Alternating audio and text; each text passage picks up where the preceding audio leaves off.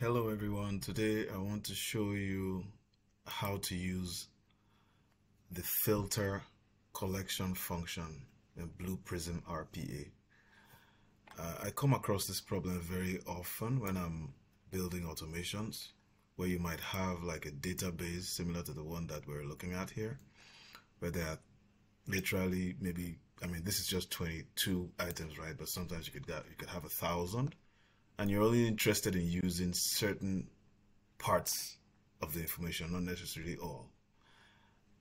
It's interesting that Blue Prism does not have any Excel function that allows you to say a filter, like the way you would use it in this Excel itself, right?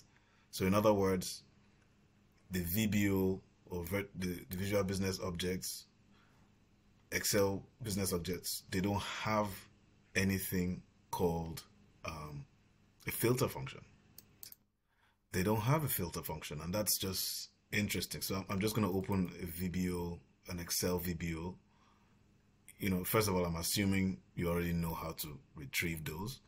If you look, well, tell you what, let me just drag a blank action into this. If I wanted to use an Excel VBO, I'd look for the business object here. And, of course, the idea is that you pick the functionality you want. So if you look here, there is no like function to filter out a particular terminology in all of the pre-built items, which I think is interesting. That's a pretty, frequently used functionality, but it's just not there. Even if we take the extended version, we still don't have the filter function in here. So that's why I'm making this video. It stumped me for a while, and I found a way to get it done. All right. So the task is to go and retrieve this workbook I showed you, and pull these items into a collection, and then filter out anyone that we like. For example, I might want to filter out only the Ubers because that's what I need to use in my automation, right?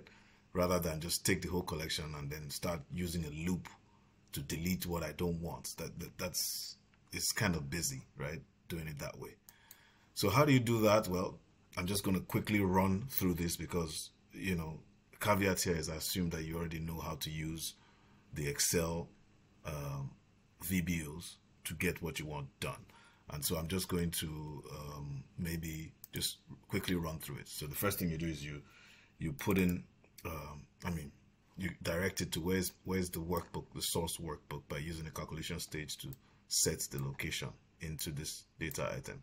So when you do that, then you can now create an instance, which, the only thing you really need to do is open the VBO object, choose create instance, and then this enable events is if there's a pop-up, say yes, don't let it stop you from opening it, and then put in this handle as a variable, right?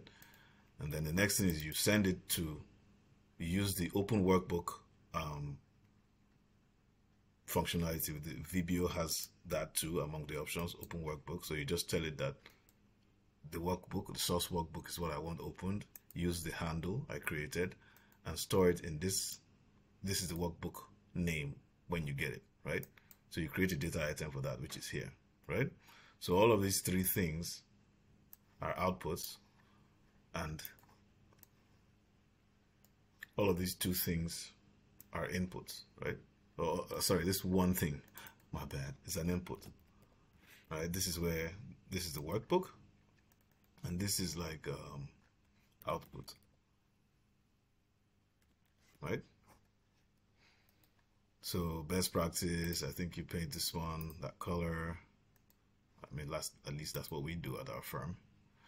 You paint this one that color, right? So to continue, after you open the workbook, you want to use this VBO function called get worksheet as a collection. And when you select it, you have to put in all these variables. What is the handle? What is the workbook name? What is the sheet name? If you look here, the sheet name is sheet 1, right? So you put that there to make sure it gets the right sheet. Then if you wanted to get the headers along with it, you have to set first row header to true. Now where do you want to put it? You create the collection, and what I did was I created a collection named shipment report, and I just, you hit that and it gets created. So what, up to this point, we get the collection from the workbook and store it inside this collection, shipment report. And then, of course, we exit the Excel sheets, the current Excel that we're in. There's nothing to do except add a timeout. If it takes too long, if it takes more than 60 seconds, then crash it. If not, go ahead. And close all instances of Excel. I like to do that in case, for whatever reason, it remains open. And then as a final fail-safe, I use the utility business object called environment and the kill process function, the kill process action, and then I type in Excel. So basically what this page does is it opens an Excel sheet of your preference and stores the data into this location, right? Shipment report. So,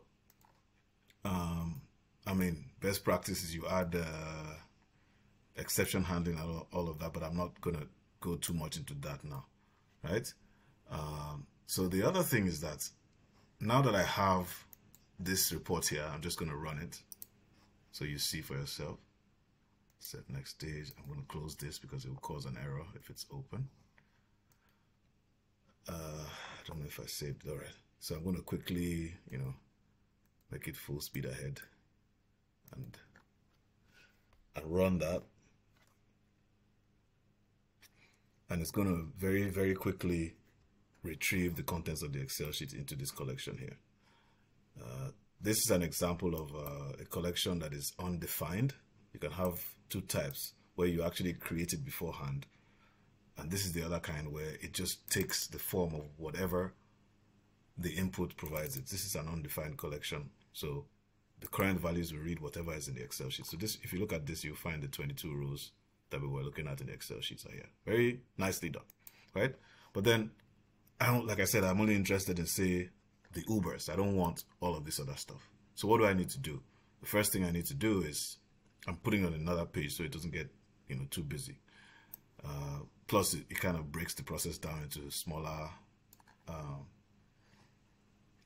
or more readable functionality. Wow, I don't want this video to be more than 10 minutes, so I'm not going to do it this way. I'm going to let me just paste this here because I already did this. I'll just walk you through it. So the first thing you do is you drag in a collection stage, a calculation stage, and you set what term are you looking for. For example, it might be Uber, right? And then you store that into a data item called search term, right? And then the next thing is you go and look for the utility collection manipulation function. Object, utility collection manipulation. And then you pick the filter collection functionality. If you remember the page, from the main page, shipment report is the name of the collection where the data landed, right?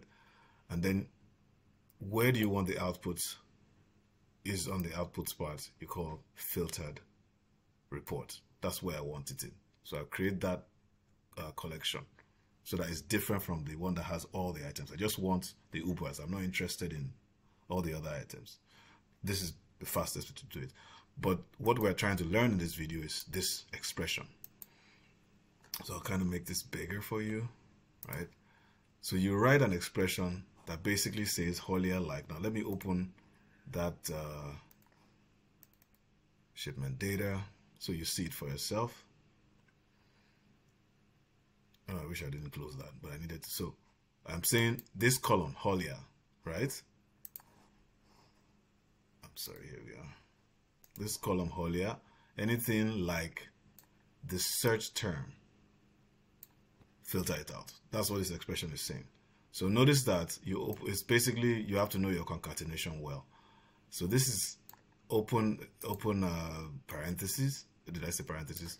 Double quotes anyway, right? So you find the first set of double quotes is here. But then to put in the search term, you need to add all these, shall we say, delineators to help the concatenations.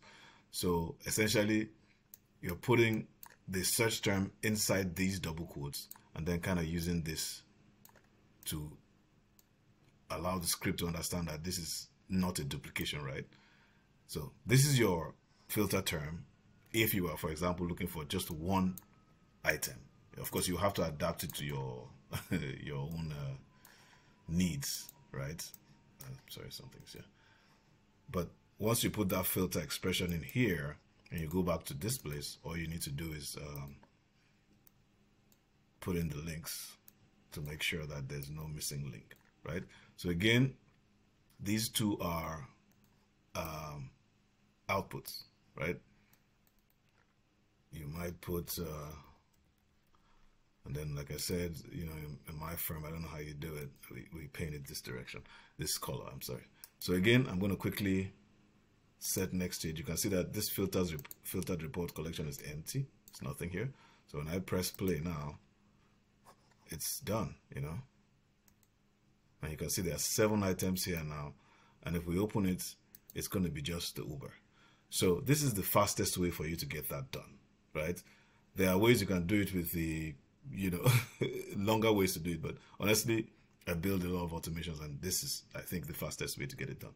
So I hope you find this useful. I can't find anything like this on the internet, so I thought I would share this to help people who have to deal with this problem. Okay?